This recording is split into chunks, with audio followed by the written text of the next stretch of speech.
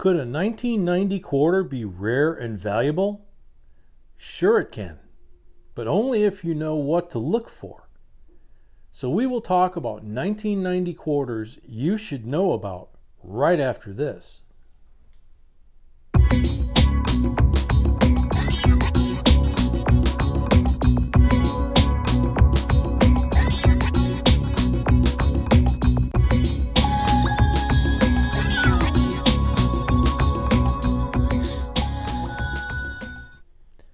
Hey YouTubers, this is JNB, and welcome to our JB Coins family.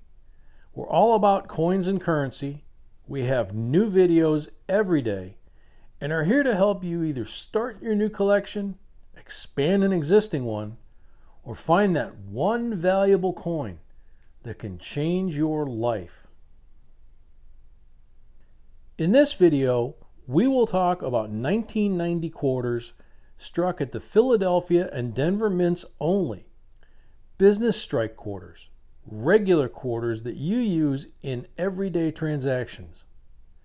The quarters struck that year are very special and rare to some extent, and we will talk about it.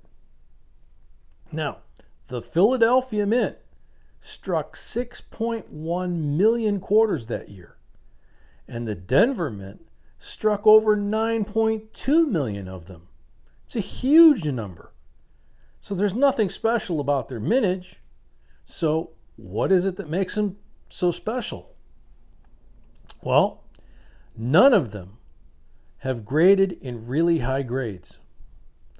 The highest grade known until the time of making this video for quarters struck at the Philadelphia Mint is MS67.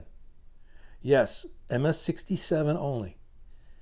So in MS67 condition, it is really scarce, with less than a dozen known in that grade and none finer. This coin is the latest sale. It's graded MS67 and it sold for $1,450, almost $1,500 for a quarter in MS67 grade. Imagine the price for the first quarter in a higher grade. And surprisingly, the same goes for the 1990D quarters struck at the Denver Mint as well. This coin is the latest sale also, and this quarter is graded MS67 Plus, which is the highest grade known for quarters struck at the Denver Mint. It sold at Heritage Auctions for $1,440. So these coins are the one.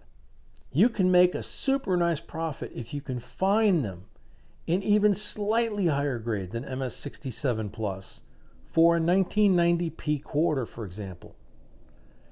You need to search rolls and 1990 uncirculated mint sets to find coins in better than MS67 Plus grades. Not everybody is even looking for them. It's hard to believe that in 29 years, nobody found quarters in a higher grade than that.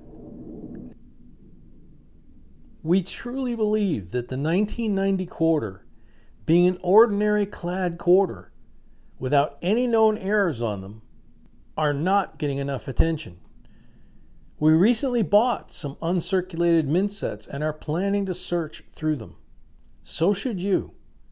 They're very easy to obtain and cheap. Now, in this video, we're not talking about the 1990 S quarters, which were struck at the San Francisco Mint, obviously a proof quarter, struck only for collectors and sold originally from the US Mint only in proof sets. Not because they're not special, not rare, nor worth money. Actually quite the opposite. But we recently did a short video on the super valuable 1990 S quarter, and we'll link it in the left corner of this one.